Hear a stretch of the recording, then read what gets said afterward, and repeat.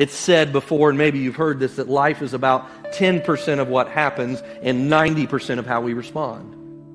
10% of what actually happens and 90% of how we respond. Here's the difference that Jesus makes in a world of struggle. Knowing Jesus doesn't change the fact that we'll struggle in this life, but it changes how we respond and react to the suffering we face. King David in the Old Testament, in Psalm 13, verse 1, he writes these words that will resonate with all of us. How long, Lord? You can stop right there. Some of us have been struggling for a long time. Some of us have been waiting for a long time. We've been saying prayer after prayer, believing and believing, waiting and waiting. And we're at this place in our lives where we say, how long, Lord? Will you forget me forever? Because it can feel like that, can't it? God, have you forgotten me? I'm over here.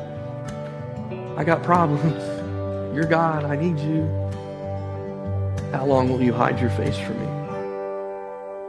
And David finds himself at this point of like, God, where are you at? He says, these are words that may be difficult for me to utter. They may make it feel like, God, somehow I'm not believing in you in this moment, but they're honest, and they're real, and they're vulnerable.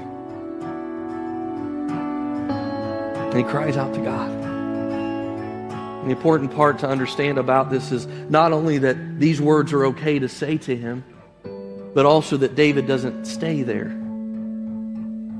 When I counsel folks that are walking through struggles and tough stuff of life, I often say, you know what? Please feel what you feel. If you're in pain, feel the pain. If you're hurting, feel the hurt. If you're angry, be angry. If you're questioning of God, question God. Yell at God. Be mad at God, but don't stay there.